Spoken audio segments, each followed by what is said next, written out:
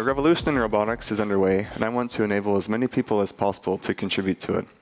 Historically, robots have found economic success performing highly repetitive, structured tasks such as production line, assembly, welding, or painting. However, that is changing rapidly due to progress in many subfields and the continual advances of computer hardware. In fact, robots are now starting to be able to approach common problems we see in everyday life.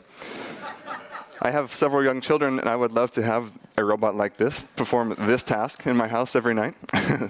Many of us do this toy pickup ritual every night. We also do the kitchen floor, move all the chairs away, and mop and sweep routine every night. It would be great to automate this. It should produce a meaningful improvement in the standard of living for many people across the world. It's great for the children pickup task. It's even more important from an economic perspective for those with disabilities and older adults, or many people for whom these tasks are a challenge. So for several years while I was at Stanford University, we learned how hard these tasks are. So here we're having an office assistant robot. We call this the please fetch me a stapler problem. So you can imagine the robot that would go through an office environment and pick up things that you've left in other parts of the building. These tasks sound trivial, but when you start to break them into their subcomponents, they actually become quite challenging. For example, you need to deal with hallway navigation, opening doors, computer vision, looking at things that are all kind of the same size and same shape, yet they're different handheld objects. Picking them up, and then maybe operating elevators, maybe doing some voice recognition. You can make these problems sort of arbitrarily complicated.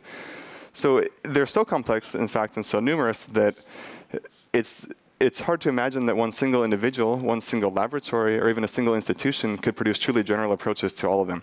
So as a result, I co-founded the Robot Operating System, or ROS, with fellow roboticists at Stanford University and at Willow Garage. It's a free, open-source middleware that tries to make it easy for software developers to collaborate when developing complex robot software.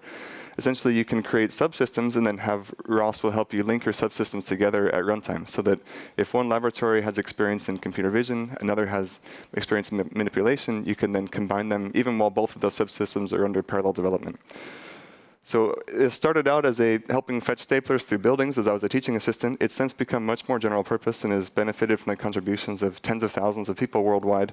I've put pictures there of a few of the platforms that are using this, and we're already starting to see this in the marketplace now. Both in the research domains, which are ranging from household laundry folding all the way up to flexible industrial automation, as well as in many products now that are starting to hit the market. So in our current work, we're looking to scale this up to cloud-based environments where we can have server farms to increase the accessibility of high-fidelity simulation of complex robots and environments, as well as scale it down into more efficient systems that can run down on the firmware of the robotics with the same ideas of mass collaboration.